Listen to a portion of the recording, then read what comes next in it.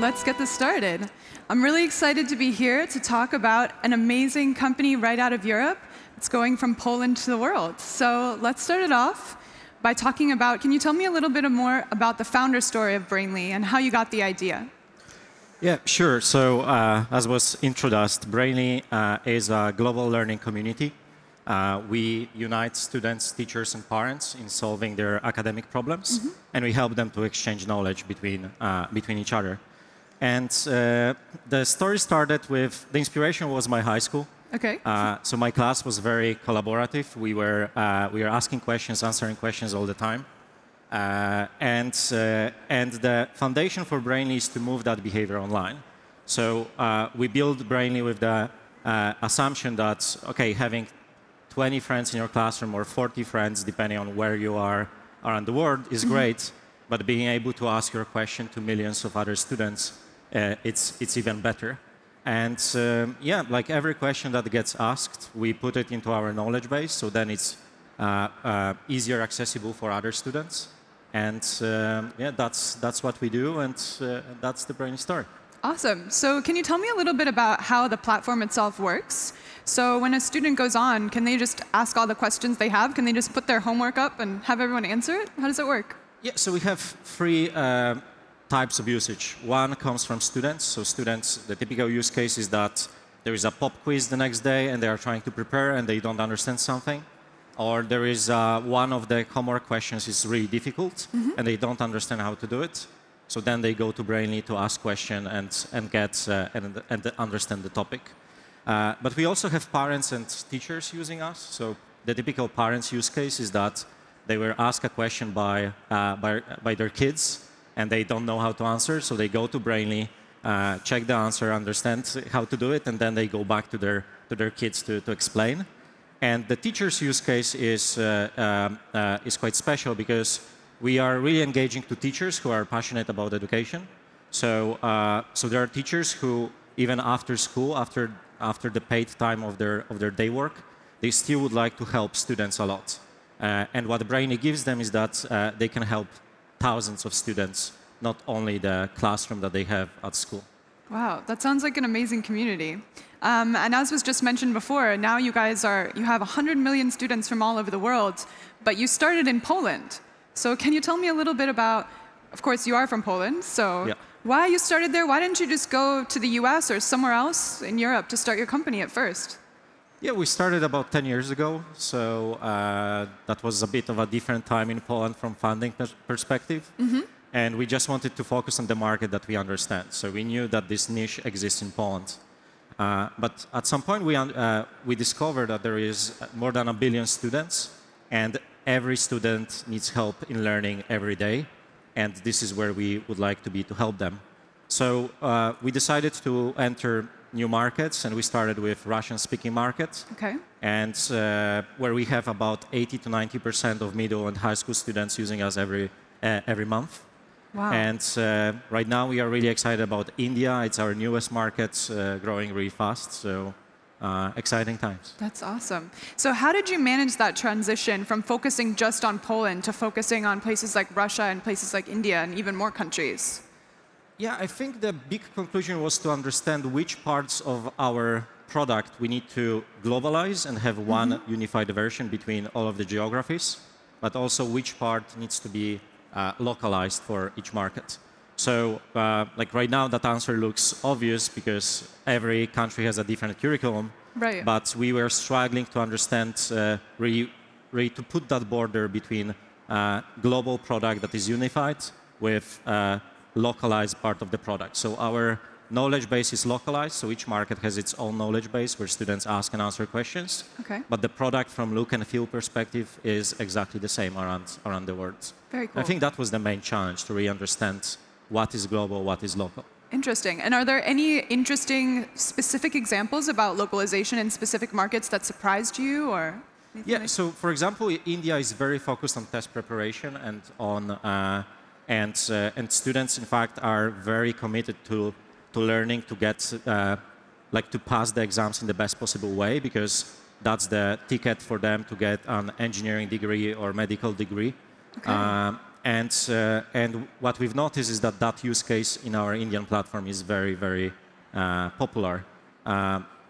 Markets differ between each other depending on development of the educational system, and every educational system has its flows, and we see that on the daily basis in the way students use our platform. Very interesting. So from Russia, India, and tons of other countries, now you're moving into the United States, which is one of the most competitive markets for education in the world. Can you tell me a little bit about the decision to go to the US, and what is it like there? Yeah, so what we've seen, like US is obviously that like huge market with a lot of spending power done online. So I think it pops up on the radar of any consumer company around the world. So so that was that country that we really wanted to enter. But the journey is slightly different because we decided to set up an office to enter the US market. We just thought that to win the US, we need to focus on our product, make sure it's polished to the extent to like match the competition.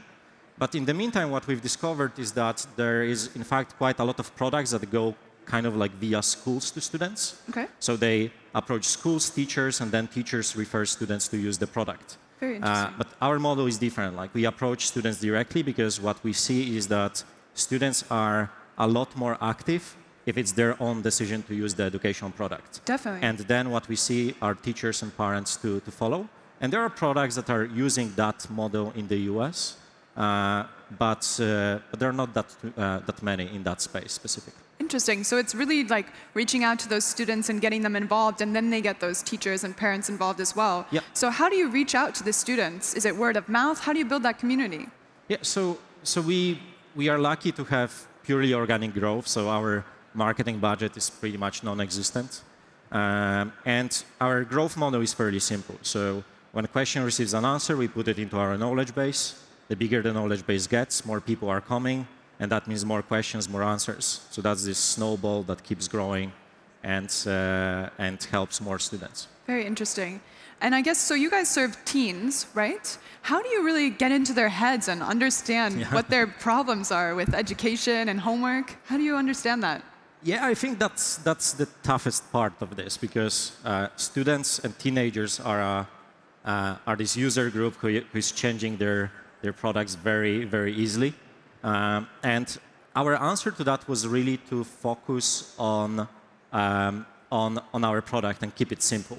And focus on one use case, and that use case is to make sure that the learning is more efficient. Okay. So then when you remove that part kind of being in the fashion type or being just a trend that this generation of teenagers uses but the next one may not be using, like was a cautious decision. So we just try to like deliver the need that every student has and do it with a simple product that they can easily understand, and that's our way to stay relevant. So yeah, we started in Poland about 10 years ago, and yeah, like we keep growing, and we don't see any pushback from students, and I think that's kind of that combination of luck and planning. And how are you working on any personalization for students? How does that work? Yeah, so what we are doing is that we have this huge knowledge base. So we have about 70 million answered questions in our knowledge base. And what we do is that the ultimate vision is to suggest the right content or the right person to help to any student that is using our product. So what we are doing is that we are investing a lot into our machine learning team to understand how the content is connected, but not only from the purely academic perspective, but also to help students connect the dots. So they can see that, okay, linear equations can be used in this specific way in my adult life to make sure that they are more excited about learning. Interesting.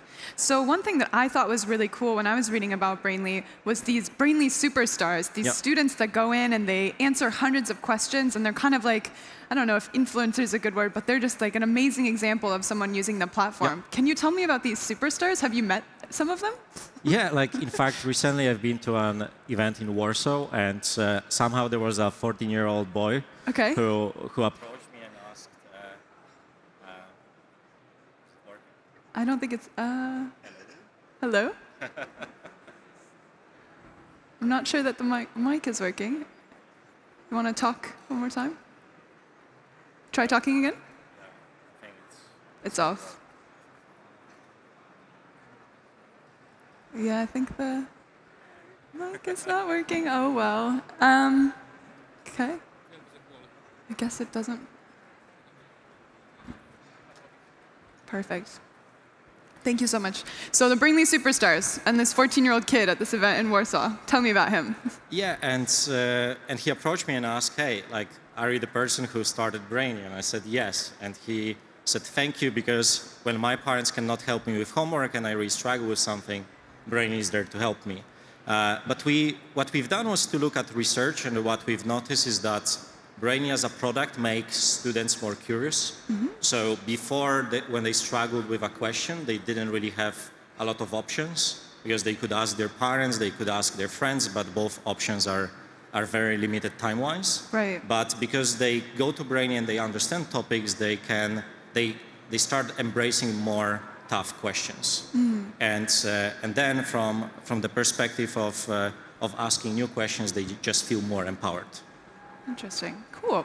So then I want to pivot a little bit more and talk about EdTech in general. So what do you see being some big trends in EdTech over the next 5 years? What are you excited about? Yeah, I think that there are a few things. Like, one space are all of the products that make the school more efficient. So as I mentioned, there is quite a lot of products who go to schools and try to get teachers excited, and then students kind of follow the choice that teachers have made. And that space is going to help to make the classroom more engaging, more rewarding, but also to optimize the time of teachers, because teachers in fact work a lot and they need to put a lot of extra hours if they really want to become amazing teachers and be considered like that. So my sister is a teacher, and I see how much work she needs to do, and I've seen her embracing new technologies, and that works really, really well for her. The second part, as I've mentioned before, is that direct-to-student product. Mm-hmm. So it's kind of that outside of school space where students can, depending on if they need to catch up with a topic or if they are really interested in something and they want to explore more and learn more, they can get there and get that help. So I think these are the two major trends right now. And then there is a question of deliveries of a platform. You know, like you have mobile products, you have AR, VR, all of that will reinforce these two big trends. But I think the big trends will stay pretty much the same. So within all of those trends, what's next for Brainly? Yeah, I think there are a few things. One thing that we are really excited about is our growth in India. It's our fastest growing market, really focused on education, and I think educational technology space is really strong in India. Students are really motivated. They understand that to progress their life, they need to spend a lot of time in learning. It's the same with parents. And in fact, what we see is that there is quite a lot of products already there that we can learn from. But what we can do with that learning is to make them global. Right. So recently we've noticed a behavior of our students in India, of our users in India, and then we build a feature for that use case, and we've noticed that it can work very similarly around the world. Interesting. So what we are doing is that because we are present in about 35 countries, we can get learnings from each country about making learning more efficient, mm-hmm. and then we can implement that solution around the world. Fascinating. And what about the US? What's next for Brainly in the US? US is a market where we are growing fast. Like, in fact, it's one of the markets where we monetize. Mm-hmm. So we are really focused on building a successful monetization story based on our US traction. But yeah, like, we would like to onboard more students, more parents and teachers in the US, and that's our main focus for that market. Very interesting. And so as you're going forward, I just wanted to ask if you think there's any advantages to being a European company or your experience coming out of Poland that's helping you compete on a global stage. I think, like, quite quickly realized that to build a big, impactful business in Poland, you need to become global. And that helped us to push our culture to be very diverse and international very early. Okay. So I think we have about people from 20 different nationalities working on Brainly right now, and we embrace that cultural background that we need to understand to be present in so many markets. And I'm not sure if that's true for other European countries, but when it comes to Poland and building that B2C business, I think it's a great advantage for us to have so many cultures and try to understand them and build products that are appealing to all of the countries. Yeah, I definitely feel like that's true of many European startups. They have that diversity and that resilience kind of baked into them from the beginning. Because there's no single one market here in Europe, they have to learn how to understand many different consumers from the beginning. So definitely feel like that's true. So then one final thing is, do you yourself go onto Brainly and actually answer questions? Yeah, I try to do it as often as possible, but the reality is that questions at high school level are so difficult. Oh no! and that's why I totally understand parents who are struggling with helping their kids. Yeah. And why they come to Brainly, because like the level where I answer questions are middle school questions. And I love questions about interest rates and in math. I think that's why my sweet spot. And this is where I'm trying to help. But high school is definitely really difficult. Yeah, definitely. I've looked at some of my brother's homework and I'm like, oh my gosh, I could never even do this. Very cool. So how many questions do you think that you've answered on Brainly? I think I've answered in total like tens of questions, and it's hard to aggregate because like Brainly, as I mentioned, is localized per market. So I started answering in Poland, then I've been answering in our US version. That's so cool. So that's my activity is kind of spread between different markets. Wow. Yeah. International Brainly user. Okay, and then the final question is, do you have any advice for European founders today who are looking to create a global business? What's one piece of advice you'd give them? Yeah, I think it's important to embrace what your background gives you. And as I mentioned, in our case, it was to see that you can no longer build a huge B2C business out of Poland. And then that pushes you to think about, so what are my next steps and what's the strategy to really achieve your ambitions. And then it's about keeping the focus, making sure that you're focused on one thing or like 2, maximum 3 at a given time, and that you push and push and push, because at some point there will be that rewarding moment that will come, and that's a great feeling. Awesome. Well, thank you so much for your time today. It was awesome to hear about Brainly. Thank you very much. And anyone who's good at math, go on and answer some questions and help the students out at Brainly. Thanks so much. Thank you.